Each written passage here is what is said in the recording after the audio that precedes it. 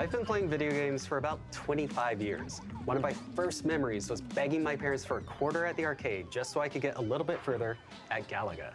Games used to be simple. You pay for the game, you play the game. But eventually, that all flipped. Instead of paying to play, you could be playing to get paid, whether that's from streaming or esports. He just made history, $3 million in prizing. But there's another economy at work where players can buy in-game items for real cash. This flaming mace is an echoing fury. In 2012, it was sold for roughly 10,000 real American dollars, making it one of the most expensive video game items ever sold. Which brings me to my question. Why would you spend money in a video game?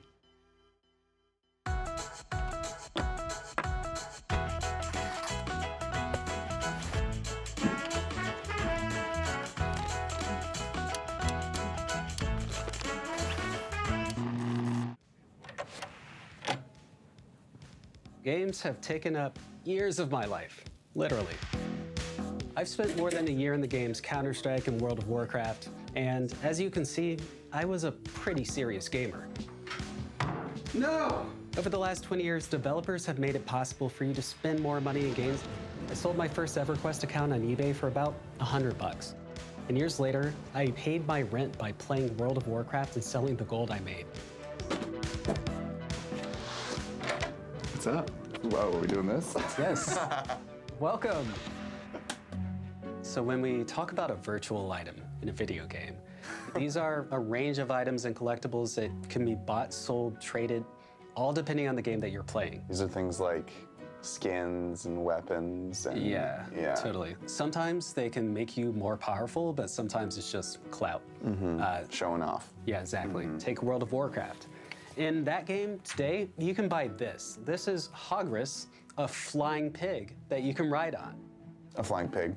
Yeah. Is this also $10,000? This is only $25. You can get the snazzy Fortnite dance. It's called Tidy for about 500 V-Bucks. That's Fortnite's currency, and those V-Bucks can be purchased for $5 real in the game.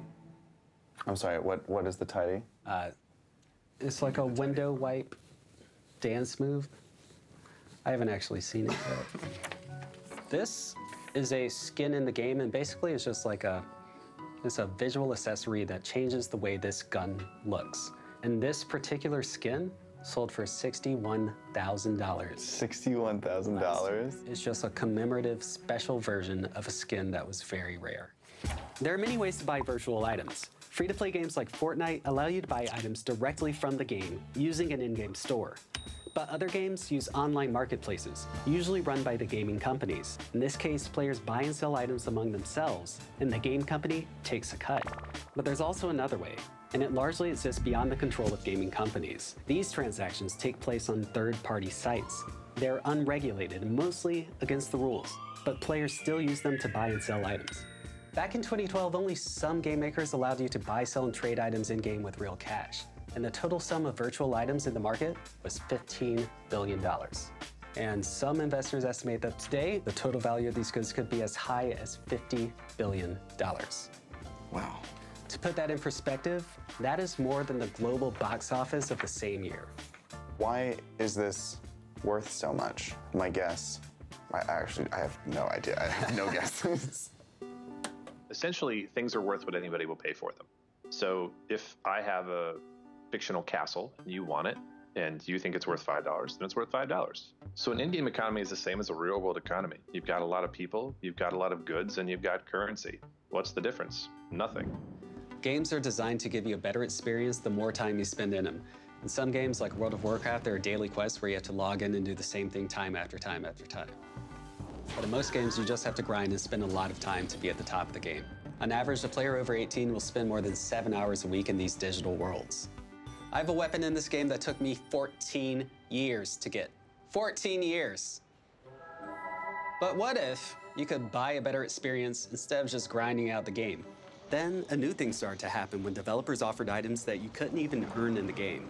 I'm talking about flying pigs. I'm going to show you how to get one. So to get Hogris, I'm going to go to the main town, and I'm going to open up the store. It's really easy. You just hit buy now. It connects you to the shop. find my credit card. And it says, thank you, you have just earned Hagra Swine of Good Fortune. I earned it, guys. Oh, he's in a little gift box. So let's see what happens when I click him. Hello? Are you there? Unwrap. And there he is, he popped out. So he runs. Oh! Look at him. Look at those wings. So this is the joy that spending $25 in a video game can bring you. So this is pretty cool. I'm gonna go to a Counter-Strike tournament and see why other players are buying virtual items. I'm headed to Skokie to talk to some gamers at the National Championship Series for an online shooter called Counter-Strike Global Offensive.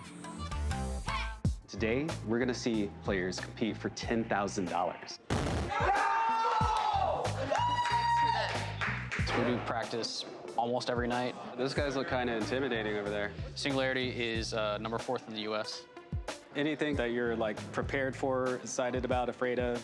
We're not really preparing for anything. It's kind of like the skill gap between us and even the second best team is so like high that we really shouldn't even drop a map here. Counter-Strike is a game that's been around for as long as most of these players have been alive. But the latest version of the game only recently adopted a new free-to-play model, where instead of paying for the game, players are encouraged to buy and sell those skins in it by using a marketplace inside the game.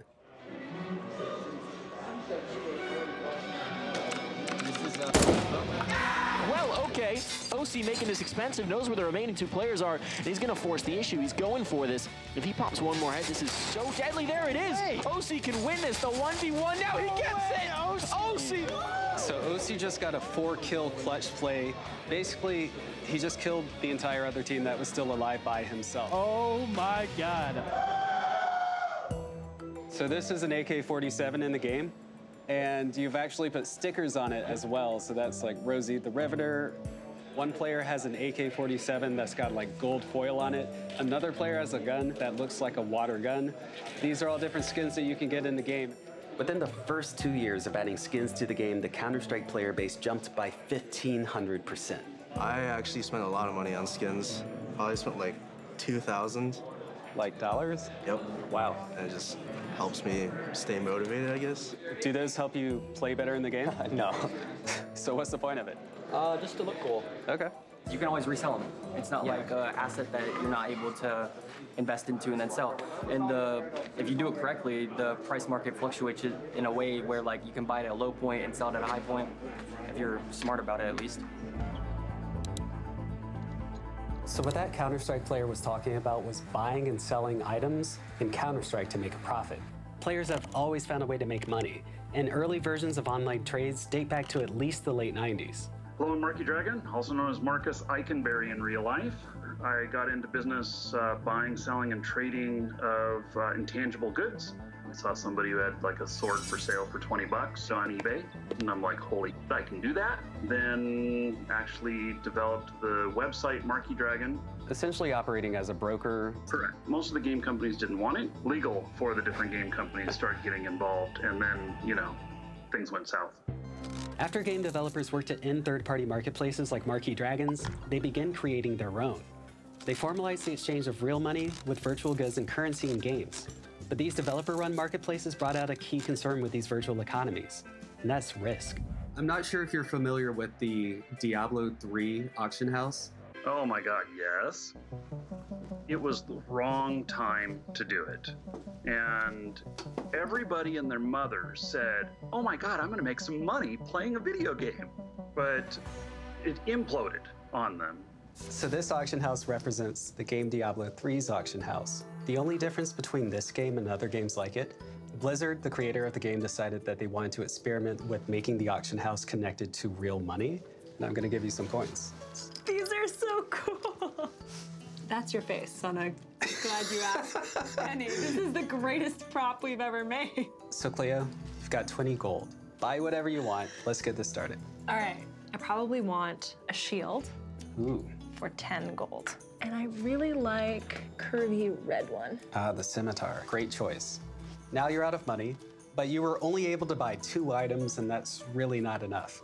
But imagine for a second if somebody found out a way to create their own gold. I'd want to know how they did that. Hey, Joss. Yes? Yeah, come on in. What's up? Money? Yes, and pretty soon you're gonna have a ton of it. Awesome. So in this case, Joss is a cheater who found a way to duplicate this gold. And she's going to be able to buy everything she wants. How do I duplicate this? So there was a bug in the auction house that allowed players to duplicate their gold. And that's exactly what happened on May 7th, 2013. It's a gold dupe! It's a gold dupe! It's a gold dupe! This is so awesome. You just doubled your money. And you could have made 1 billion to 2 billion right now. You have all the gold you want, so you can buy whatever you want now. I'm just gonna take it all. I mean, that's what you do, right? Do you know how much people are buying items right now? And then I'll leave 2 swords. How about that? Okay, since you just bought out everything of value, even the middle quality items were highly sought after. So eventually what happened was hyperinflation, and those prices changed because people could spend anything on it. The dollar values are just dropping so rapidly. If one area of it spins out of control, the whole thing collapses. Nobody knew what to do because remember, you could sell this gold for real money. The auction house functions just like the gold auction house does. The only difference, of course, is that now real money is involved. They might be making profits around 50,000 euro in just one day. This is just crazy. Wait. That, you can sell that for real money? Yes. Can I sell this for real money? Yes. Oh, good. Wait, I clearly want to sell everything for real money at this. We want real money, Alex. Let's do this. So Joss puts all of her items on the auction house before the game maker can figure out what's going on. Joss gets a boatload of money. Joss does get a boatload of money. So that's for you. Haha. Within just a few hours, Blizzard shut down the game. This whole thing only lasted a few hours. But before Blizzard could go in and correct the bug, a lot of damage had been done. They couldn't go back and change or reverse the real money trades that had taken place because people like Joss had already gotten their money. So they deleted player accounts. Oh my god. Oh no! I just got banned! Some people who weren't even duplicating gold got caught up in this. And I know that because it happened to me. I had a lot of gold on one account and it got banned and I lost an item that was worth about 400 bucks. 400 real dollars? 400 real dollars. Alex! Yeah. The Diablo crash shows us how virtual economies can be riskier than real ones. They just don't have the same guardrails and protections. And a simple design bug can cause a catastrophe. So when people say that, oh, you bought something in a video game, it's like throwing your money down a pit that you'll never see again because you don't own it. So is the popcorn you bought at the movie theater. It's the experience. And that's so true. For most gamers, it's not about the money at all. In the first place, you shouldn't even be playing Counter-Strike for money. You should be playing it to reach the top, succeed, and win. There's probably no better example of this than in the battle arena game, Dota 2. Its annual competitive tournament, The International, has the biggest prize pool in all of gaming, $34 million in 2019.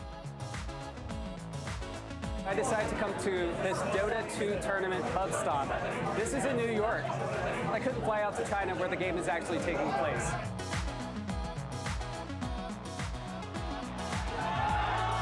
In Dota, players could buy a virtual item called a compendium for the tournament.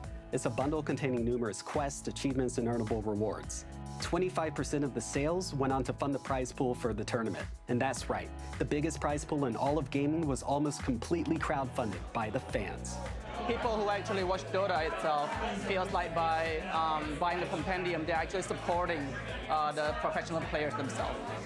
We all are like literally financially invested in this tournament. It's kind of more about the social aspect of getting together, sharing the passion for the game that we love. So at the end of this, why would you spend money in a video game? There's so many reasons why, but it just really comes down to investing in what you love. We're gonna talk about other. Beneath the surface. Okay. How?